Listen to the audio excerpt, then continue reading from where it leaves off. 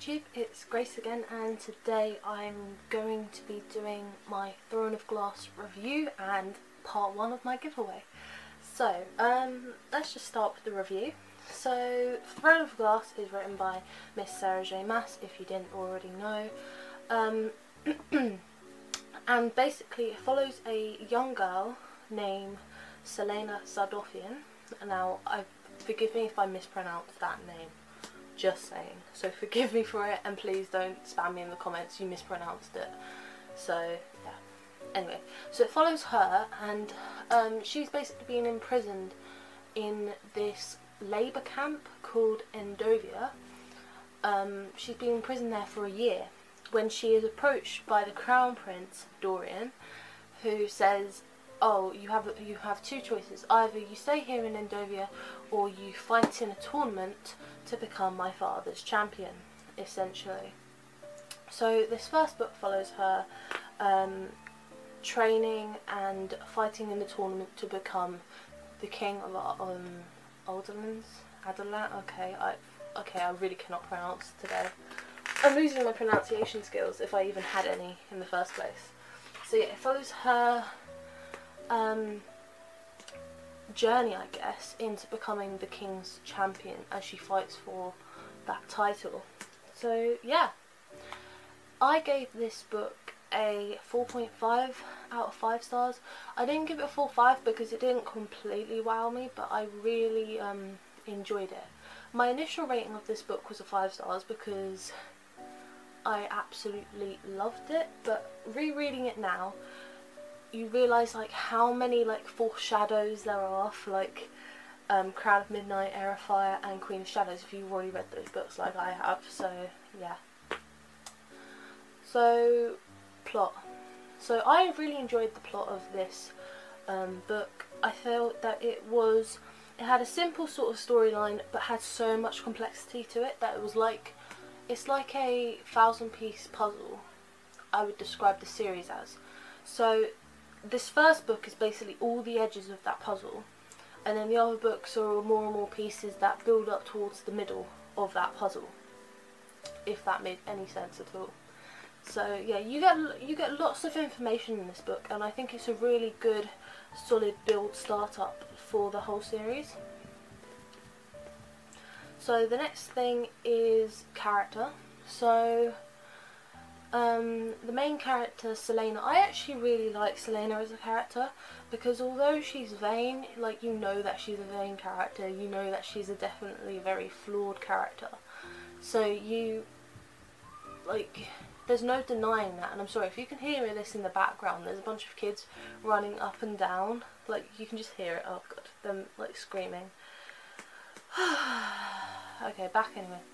So yeah, Selena is a vain character, but I also find her somewhat relatable because she is a young girl, and I think sometimes you forget that she is a young girl. She's still growing into herself. She's seen many horrors in her life, but she really wants to try and keep on with her naivety, I guess. So she acts really girlish, I guess, as a form of protest to what she's always been trained to be. So people have always needed her as the assassin, whereas she's trying to overcome that and be the young girl that she actually is, I feel, as a character. Dorian is another great character who's introduced in this book. He's the Prince of Adolan. Okay, I am losing the plot here. Yeah, he's the prince, and I find him to be quite a friendly character in this. Like, he's one of the characters which makes Selena feel welcomed, even though she is one of the biggest assassins of the land, and that she's really famous in this.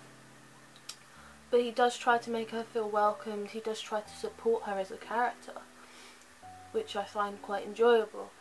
Kale, I think, is another very critical character to Selena, because he's the one who supports her and everything. He helps her be stronger as a character so that she can achieve her goals. And he's also a character which I feel pushes Selena's character development as well. So I think he's a really well structured character in this book. As I'm going to guess, there will probably be a question of, are you Team Dorian or Team Kale? I will have to say I'm Team Kale, because I love Kale, and I think his moments with Selena are hysterical. Like how they always tease each other, and then they're pushing each other over the edge, and it's funny. So yeah. Oh, another character to talk about is Princess Nehemia. So Princess Nehemia is the Princess of Ilwi? Ilwi? Okay, I butchered that so badly. Oh, okay. I will probably be putting like a subtitle at how it's actually spelt, so you can attempt to try and say it. But yeah. She's the princess. I found her to be quite a courageous character so far. Like, she's always challenging Selena's sort of sensibilities, and that she's quite a mysterious character. And then I feel that you get to know more about her as the books go on. See, this is what, like, when you've already read the series, you think about it a lot more, and you analyse the situations a lot more. Then you realise how much foreshadowing is actually going on, and you realise how the hell did she manage to pack so much foreshadowing in there. Yeah, it's ridiculous. Okay, so next thing to talk about would be writing style. So I find Sarah J Maas's writing style to always be brilliant. I love her writing style. I think she uses a very good writing style which keeps in with a very nice pace. There's always action going on to push the plot ahead, and that she always has a right mix of like action moments along with like plot and setting moments. Like her descriptions of places I think are very well thought out, and that also helps with the fact that in the book, well, at least in my copy, in like the first pages there's a map of Aurelia, which really helps you visualise. Like whenever they're mentioning places, you just look over it on the map and then you think about the distances, and yeah, it's really helpful. And I think it's really great how she took the time to really like talk about these different areas and where they are, and yeah. So I would highly recommend that you read Throne of Glass if you haven't already. So on to the giveaway. So my rules for this giveaway are that you have to be either 18 or older, or you have to have parental permission to basically give me your address. Like yeah, because I'll need your address to send you the prize, and the prize will be a signed copy, because I've managed to order a signed copy. So let's pray to the divine gods that it will actually be a signed copy of Empire Storms, along with another bookish goodie, and yeah, maybe another bookish goodie. We'll see how it goes. I don't know. I'm still planning on what I'm actually going to pack in the little package, but yeah. So, and it will be a UK edition. So to enter this giveaway, you have to simply answer a question which I'm about to ask. Answer it in the YouTube comments, because I'll also be putting this video up on the Books and Writing Amino app. So Books and Writing Amino pals, you won't be able to enter the giveaway if you answer it in that comment. You'll need to enter it if you are in the YouTube, if you're on the YouTube website. So you need to like the video and write the answer to the question that I'll ask. And the questions won't be anything spoiler related, it will merely be something kind of related to the book. But yeah, you'll get my general gist as I ask this question. So, the Throne of Glass book giveaway question, which is your first opportunity to enter this giveaway, will be, so what was your first impression of this book once you finished it? So what was your initial impressions?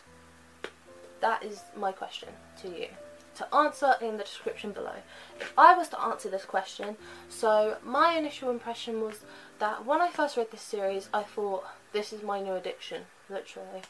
Because I hadn't read anything of Sarah J Maas's before that, and I was already picking up book 2. So literally I was fully eager to do it. Because the first time I read this book, I gave it a 5 stars because I absolutely loved it. But now I'm giving it a 4.5 stars because as I think over it, it hasn't exactly wowed me, because I've read her other books of this series and some of them wowed me more. So upon reflection, that is why I think I've given this a 4.5, but I did highly enjoy it. So yeah, that was the giveaway question. Thank you very much for watching this review video. Yeah, like the video if you want to enter the giveaway, and subscribe to my channel if you want to know when the other videos will be. So you'll have three more opportunities to enter this giveaway when I post my Crown of Midnight review, my Heir of Fire review, and my Queen of Shadows review, which will be posted on the following Mondays of August. And you have until September 4th at midnight UK time, or midnight whatever time, basically. Well, okay, actually UK time probably better. Yeah, so midnight UK time on the 4th of September.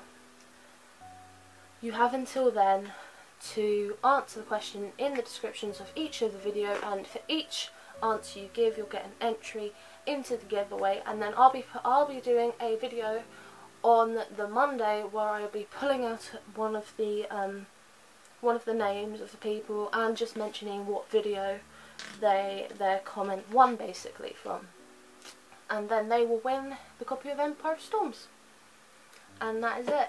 So yeah, I will see you in another video. So goodbye.